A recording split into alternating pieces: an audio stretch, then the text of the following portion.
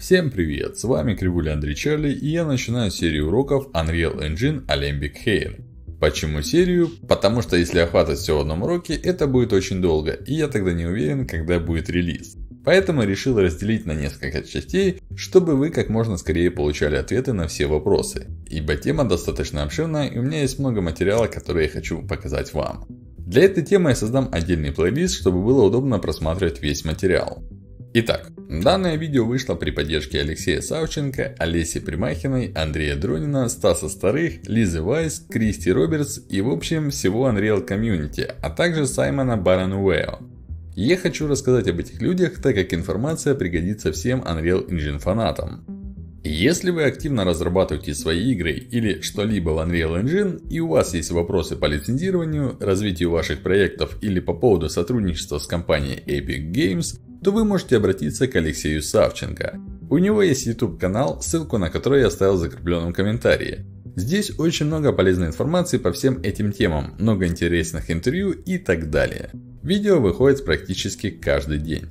Что касаемо Олеси Примахиной, так на нее можете ссылаться по вопросам лицензирования движка, как для игр, так и для Enterprise. Найти ее проще всего в Facebook, и там на странице тоже много полезных новостей. Ссылка будет в закрепленном комментарии. Андрей Дронин является редактором онлайн-журнала Unreal Engine 4 Daily, в котором тоже можно узнать много интересного касаемо движка.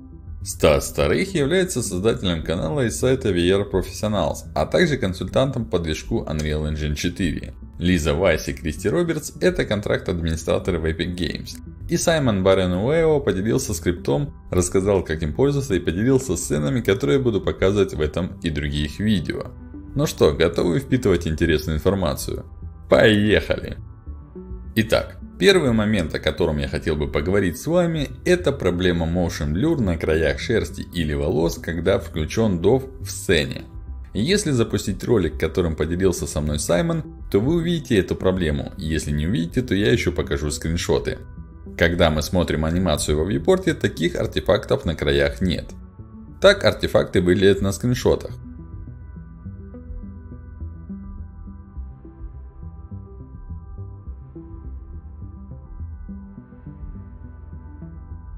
А например, так выглядит скрин из обычного вьюпорта, то есть артефактов нет. Итак, ответ на этот вопрос звучит так. Это давно известная проблема, и первый пользователь сообщил о ней еще 21 января. И еще 10 пользователей, в том числе и я, столкнулись с этим багом. Кстати, вы можете ускорить его решение обычным голосованием. Достаточно пройти по ссылке в закрепленном комментарии, залогиниться и отправить свой голос. Также мне ответили в Unreal Community, и официальный ответ от разработчика звучит так. Действительно, это известная проблема DOF и Motion Blur с частичной прозрачностью, возникающей на краях шерсти или волос. К сожалению, у меня пока нет хорошего решения для этого. В 4.2.6 я улучшу это, нелинейно увеличивая значение COC Depths, основываясь на покрытии волос. Мы уже использовали этот подход в нашем внутреннем проекте, и он немного улучшил рендер DOF. Реальным решением является поддержка встроенного многослойного DOF, но у меня пока нет времени, чтобы сделать это в 4.2.6. То есть другие проблемы, которые нужно решить в этой версии, и я надеюсь, что это решение будет добавлено в 4.2.7. Но как видите, обещаний никто не давал, поэтому остается только дождаться версии 4.2.6 и посмотреть, как работает временное решение. И конечно же будем надеяться, что в 4.2.7 мы получим полноценный фикс. То есть, я думаю, вы уже поняли, что в 4.25 этих проблем пока не избежать. Следующий вопрос, на который я хочу ответить, это как перенести цвет из Xgen и Ornatrix в Unreal Engine 4. Ornatrix как раз по умолчанию без дополнительных скриптов переносит весь цвет. Для Xgen же нужно использовать специальный скрипт, как раз который мне предоставил Саймон. То есть сейчас я не буду показывать экспорт из Ornatrix, так как я уже его показывал в предыдущем видео, ссылку на которое я оставил в комментарии. Сейчас поговорим о том, как правильно экспортировать Xgen волосы с RootUV и что нужно будет доработать в шейдере ника RootLink. Итак, кому интересно, есть целый гайд в доках Unreal Engine по работе с Xgen Hair и экспорте в движок. В блоге я оставил ссылку на эту документацию. Заходим в материал Photos, и в самом низу на данный момент есть 4 ссылки, которые пригодятся для урока. Так вот, у вас есть 3 способа экспорта волос из Maya в Unreal Engine 4. Первый способ – это использование скрипта, который мне дал Саймон Барануэо, и в момент записи урока через несколько дней Epic Games добавили этот скрипт в документацию. Также я отдельно дал ссылку на него в блоге. Второй метод – это использование скрипта Мохаммедезы Араби. И третий способ – это использование официальных скриптов от Epic с помощью командной строки, которыми со мной поделился Чарльз с Unreal Engine Community. Я пока еще не полностью научился ими пользоваться, так что пока жду ответы на все вопросы по этой теме. Но что уже знаю, обязательно покажу. Когда я задал вопрос в Unreal Engine Community о том, сколько есть методов экспорта альбедо, то официальный ответ звучал так. Когда вы экспортируете свой Groom объект, вы можете экспортировать данные RootUV, то есть координаты UV меша для корней пряди волос.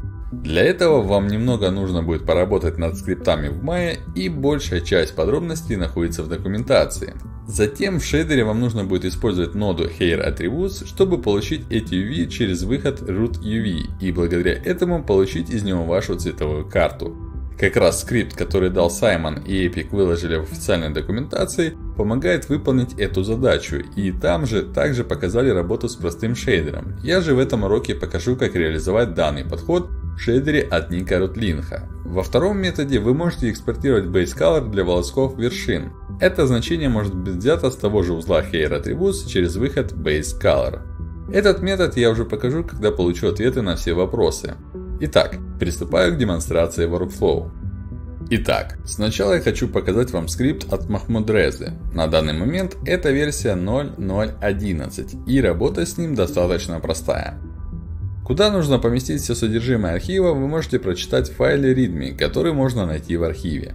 Единственное, что скрипт лучше помещать не в папку с версией Maya, а в глобальную папку скриптов, которая находится по пути C User Documents Maya Scripts.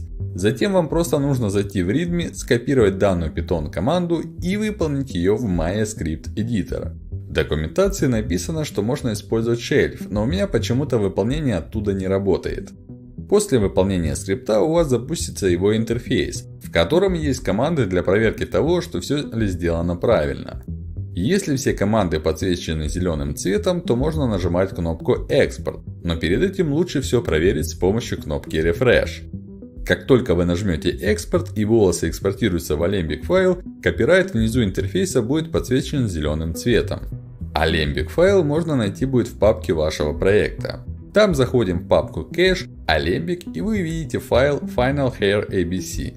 Затем вы можете открыть Unreal Engine 4 и импортировать данный файл. После импорта вы увидите, что с файлом все окей. Об этом нам говорит статус Valid. Значения, которые вы видите здесь для Rotation X и Z, обычно вводятся без использования скрипта, и именно в версии 0.0.8 тоже это нужно было делать.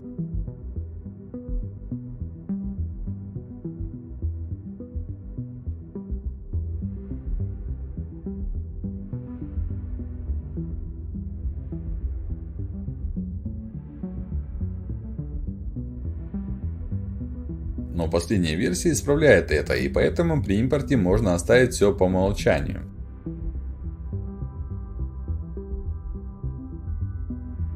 Как можете заметить, все импортировалось так же, как выглядит в Maya, но раньше в старых версиях Мохаммедеза не использовал этот фикс. Но единственный минус этого скрипта – это неработающий RootUV, то есть вы не сможете назначить нарисованную текстуру, как это можно делать с другими скриптами. Вот смотрите, я назначил настроенный шейдер с текстурой на этот объект, и все выглядит не так, как должно. Например, если я выберу обычный Groom, который экспортировал с помощью скриптов Epic, то вы увидите, что все окей.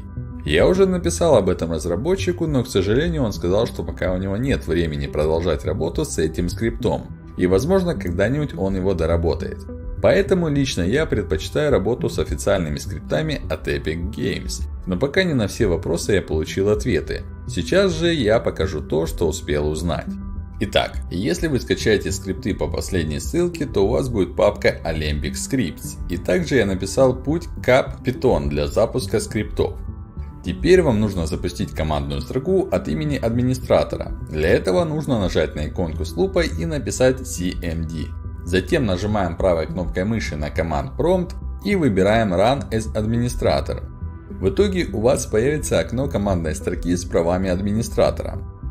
В этом окне переходим на диск, где лежит папка с скриптами. В данном случае у меня это H. Поэтому я ввожу H, двоеточие и нажимаю Enter. Затем нужно перейти в папку с помощью команды cd. Только пишем имя папки Alembic Scripts, иначе у вас будет ошибка, как у меня. Итак, мы перешли в папку. Теперь нужно вставить тот путь, который я написал в текстовом файле pass. Если у вас Maya не 2018 версии, то изменяем ее на свою версию.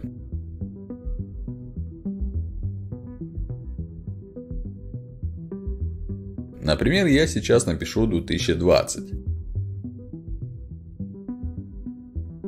Затем перемещаем курсор в самый конец текста, чтобы он мигал именно там, и нажимаем Enter. В итоге у вас появится интерфейс скрипта. В Project Directory нужно указать путь к Workspace Mail файлу в папке проекта.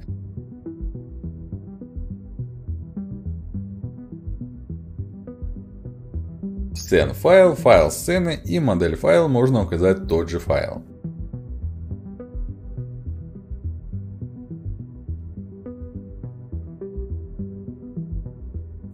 Затем нажимаем Refresh и у вас появится Description. Обязательно его выделяем Guides и Interpolated, то есть включаем чекер напротив текста и также обязательно кликаем на него, чтобы он подсветился серым, как у меня на экране. В Output файл указываем папку, в которую хотите экспортировать Alembic файл и нажимаем Export. В итоге в командной строке вы увидите процесс экспорта и затем в папке, которую вы указали, появится Alembic файл. И на данный момент я пока не понял, в чем моя ошибка и жду ответа. Так как пока после этих действий у меня не получается импортировать данный файл в Unreal Engine 4. Потому что статус файла показывает, что есть пустая группа. И данный файл невозможно из-за этого импортировать. Как это исправить, я жду ответа от Unreal Community. Когда он у меня будет, запишу отдельное видео. А сейчас я покажу последний метод, который работает почти идеально. Да, в нем тоже есть некоторые минусы, но он работает и вы можете красить свою шерсть или волосы с помощью RootUV. Это как раз тот метод, с помощью которого я получил данный результат. Для этого метода как раз буду использовать скрипт, который мне дал Саймон. Как я уже говорил, он есть в официальной документации. И его можно найти в вкладке о применении текстуры к UV. Качаем данный скрипт по этой ссылке. Затем открываем сцену с вашим Groom. После чего выбираем Description Xgen Core и конвертируем его в Interactive Xgen. Для этого заходим в меню Generate и выбираем Convert to Interactive Groom. В появившемся окне нажимаем кнопку Convert. После этого переходим в Workspace Xgen Interactive Groom, удаляем старый Groom и выбираем новый в Xgen Interactive. Переименовываем его в FUR, нижнее подчеркивание, единица. Затем заходим в меню Description, Cache, Export Cache. Указываем папку и включаем эти две опции. После чего нажимаем Export. Затем удаляем этот Groom, переходим в меню Cache, Alembic Cache, выбираем Import Alembic и импортируем экспортируемый файл. В итоге у вас импортируются кривые с одной группой. Далее открываем Maya Script Editor и загружаем скрипт, который скачали с документации или у меня в блоге, но не спешите его выполнять. Сразу же проверяем UV-set у меша, он должен называться map1. В скрипте такое же название, конечно же его можно поменять, но лучше оставить все как есть, чтобы избежать проблем. Затем спускаемся в самый низ и в первую очередь указываем путь к папке, в которой будем экспортировать Alembic Hair. Далее изменяем название, еще ниже пишем имя Groom Description, в данном случае это FUR, нижнее подчеркивание 1 и название группы. А еще ниже указываем mesh, к которому прикреплен ваш Groom. После этого нажимаем комбинацию клавиш Ctrl плюс Enter или иконку с двумя значками Play. В итоге в папке, которую вы указали, появится нужный Alembic файл. После чего идем в Unreal Engine 4 и импортируем его. Если оставить настройки по умолчанию, то вы увидите то, о чем я говорил. Этот скрипт не исправляет Rotation X и Z. Это первый минус. И тут многие делают первую ошибку, которую я часто вижу на форуме Unreal Engine и в разных Facebook группах. Начинают исправлять координаты вкладки Transform у объекта.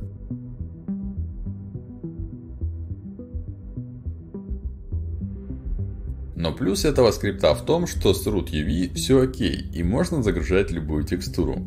Так вот, изменение координат Transform у объекта не стоит делать, и я чуть-чуть позже объясню почему. И еще один минус этого скрипта в том, что фур импортируется scale x равным минус единице. То есть, если ввести это значение, у вас будет правильное направление меха. Конечно же, вы можете вернуться в Maya и попробовать сделать Reset Transform, Freeze Transform и удаление истории для этих кривых. Затем снова попробовать экспортировать этот Alembic, но это не поможет решить эту задачу с инвертированной осью X.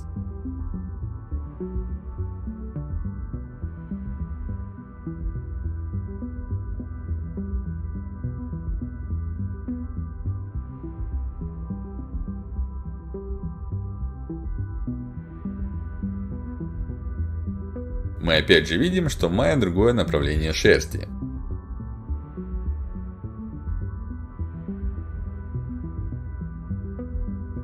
И теперь давайте я объясню, почему нельзя делать изменение координат в трансформ у объекта. Конечно же, без симуляции все окей, и для рендера статического изображения это поможет решить задачу. Но как только вы запустите симуляцию, у вас возникнет такой забавный баг, когда шерсть гуляет отдельно от меша. Решение – вводить все координаты во время импорта. То есть нажимаем правой кнопкой мыши на файле, делаем реимпорт и вводим нужные координаты. В данном случае это шерсть из Ornatrix, поэтому я указываю только значение равное 180 для Rotation Z и Scale по X равный минус единице. Но, как только вы введете Scale X равный минус единице во время импорта, у вас появится другой баг. Шерсть будет очень странно выглядеть. То есть да, все настройки теперь правильные и шерсть не гуляет отдельно от объекта, но она выглядит очень странно. Конечно же, этот баг можно исправить, если вы умеете делать рекомпиляцию движка. То есть, когда я задал вопрос о этой задаче, я получил такой официальный ответ. В Unreal есть компонент Groom component.cpp. В этом файле есть переменная, которая называется fmesh batch and mesh. И в этой переменной можно изменить Backface Culling, то есть его выключить с помощью команды mesh.reverseCulling равно false. После чего сделать рекомпиляцию движка. Так как я не умею это делать, это ведь не моя спецификация, поэтому я не могу вам показать наглядный пример исправления. Но если вы знаете как, я дал вам подсказку. Остальным, кто также не умеет делать рекомпиляцию, как и я, остается ждать версию 4.26, так как разработчики написали о том, что это будет исправлено именно в этой версии. Итак, это все, что я хотел рассказать о скриптах в данный момент. Как только у меня будут новые ответы, я запишу еще одно видео. А сейчас давайте поговорим о доработке шейдера от Ника Ротлинха, чтобы было можно загружать любую текстуру и красить с помощью нее вашу шерсть или волосы. Итак, когда вы посмотрите урок от Ника, вы получите такой шейдер для шерсти и волос с такими нодами. Почему я показываю его быстро, думаю, так понятно.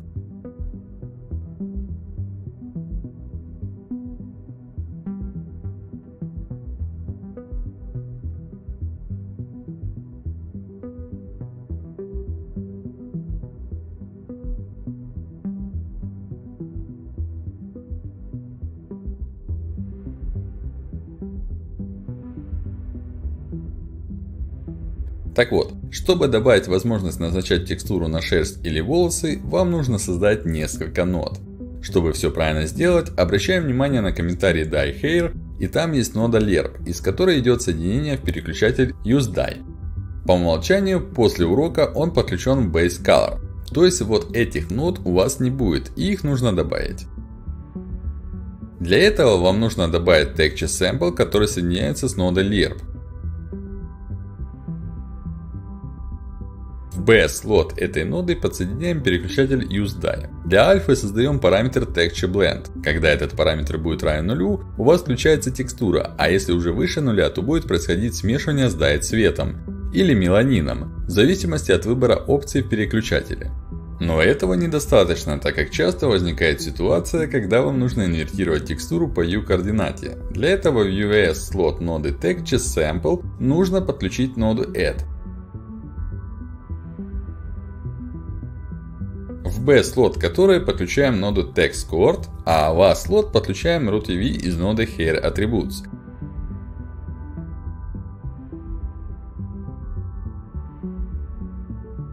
Тогда у вас уже будет работать текстура. Эти две ноды вам не нужны, если у вас все работает без инверта.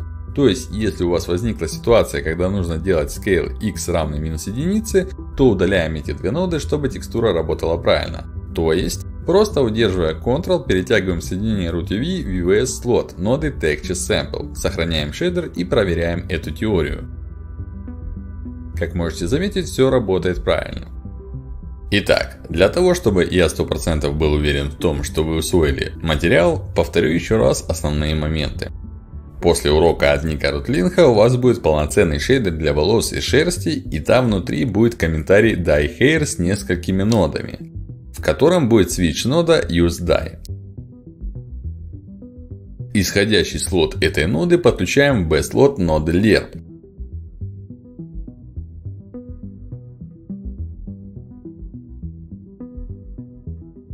Которая обязательно должна быть подключена в слот Base Color вашего мастер материала.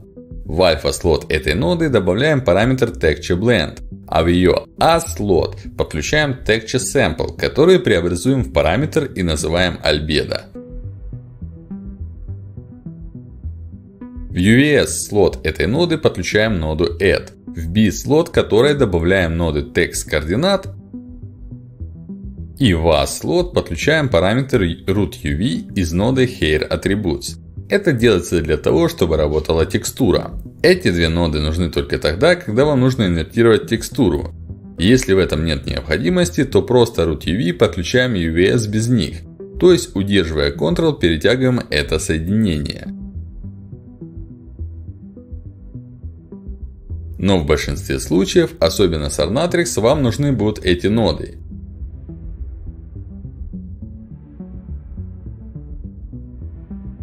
И в Text Cohort обязательно нужно включить опцию Unmirror U и сделать такие настройки. Затем сохраняем материал и проверяем результат.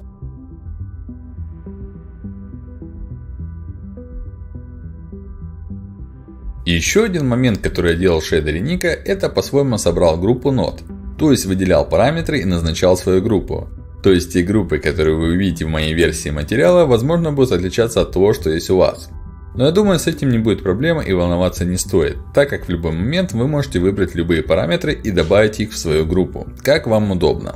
Итак, демонстрацию работы всех параметров шейдера я уже покажу в следующем видео. А сейчас я бы хотел ответить на еще один важный вопрос, с которым вы можете столкнуться.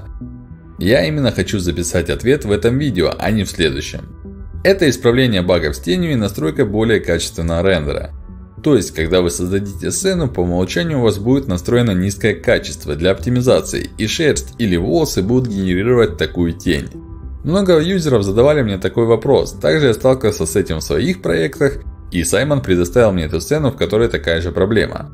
Как с этим бороться? Во-первых, немного нужно улучшить общий рендер волос. Я рекомендую сейчас смотреть в эту точку, и во время активации нескольких параметров вы уже заметите разницу и потом поработаем с тенью. Когда я задал вопрос в официальном комьюнити, то получил такой ответ. Сейчас я покажу его на экране, а потом уже приступим к практике. Итак, ответ звучит так. Для улучшения ситуации с освещением от неба важно, чтобы текущая интеграция освещения была достаточно специальной. И вы должны понимать, что не получите тот же результат, что и во внешнем пакете, например, Арнольде. Для улучшения ситуации вы можете сделать несколько вещей. Сначала вы можете включить jitter с помощью команды r.hairstrands.skylighting.jitterintegration_1. Тогда вы можете изменить тип интегратора на что-то более точное с помощью команды r.hairstrands.skylighting.integration_type_1. Возможно, вам придется увеличить количество сэмплов с командой r.hairstrands.skylighting.samplecount 16, 32 и так далее. Для лучшей, более резкой тени я могу предложить два решения. Первое – это Deep Shadow. Вы можете поставить галочку «Использовать глубокую тень», и это будет стоить довольно много для производительности, но должно дать вам более четкую, более стабильную тень без фликеринга. Кроме этого, используйте воксели. Увеличьте разрешение вокселя, уменьшив его размер с командой r.hairstrands voxelization virtual voxel word size 0.15. И тут, пожалуйста, будьте аккуратнее. Я дальше покажу, как работать с этим параметром.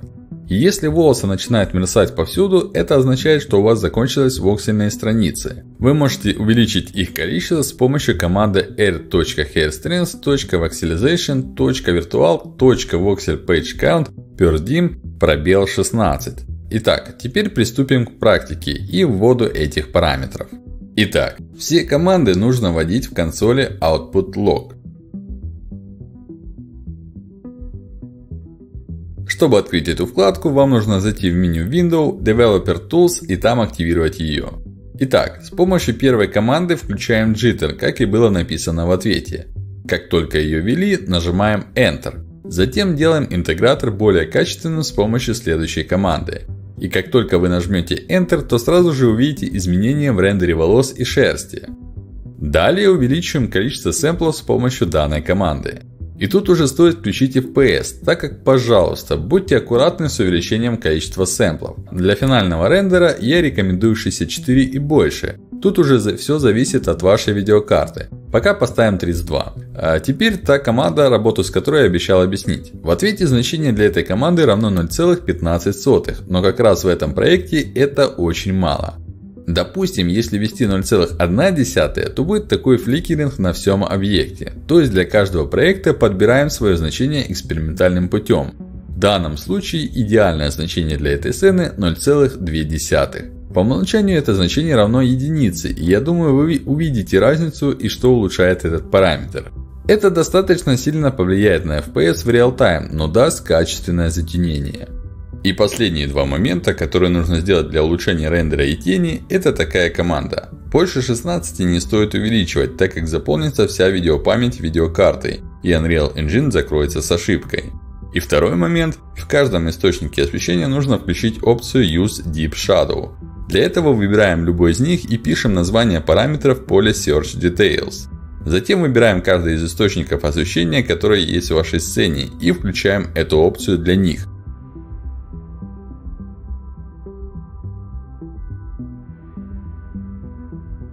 Благодаря этому тени станут намного качественнее и не будет фликеринга. Да, FPS упадет, но это стоит того.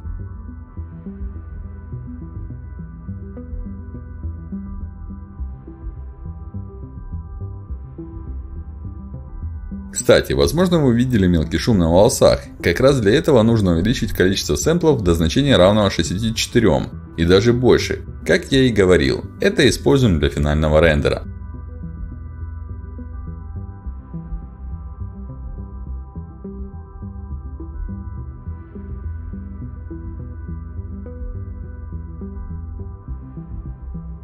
Итак, это все, что я хотел показать в данном видео. Еще осталось много разных моментов, о которых я хочу поговорить, но уже это сделаю в следующем видео.